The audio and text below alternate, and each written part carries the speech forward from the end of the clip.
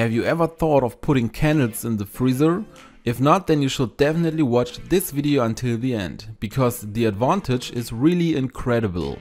The flame of a candle is fed by the gaseous wax, and the heat causes the wax to change from a solid to a liquid state and finally to a gaseous phase.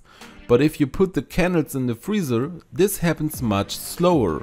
The advantage is obvious. Of course, the candle burns slower and you don't have to buy new ones as quickly. How exactly this works, I show you now. Because all you have to do is put your candles in the freezer. That is, I now put my candles in the freezer and then close it. This makes the candle really nice and cold, and it takes longer for the wax to dissolve then. The best way to achieve this effect is to take them out of the freezer just before you light the candle. By the way, this also works for all candles, no matter if they are tea lights, pillar candles or stick candles.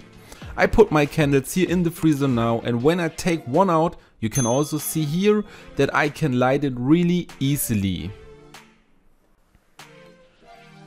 So it's not like it's hard to light now either.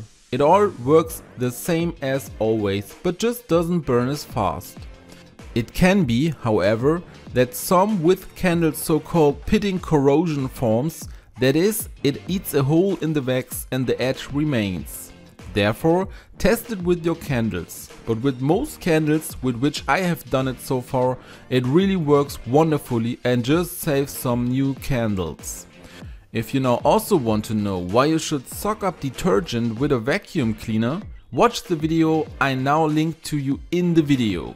If you liked the video, then I would be really happy about a thumbs up, and don't forget to subscribe to this channel and activate the bell so you don't miss any new video.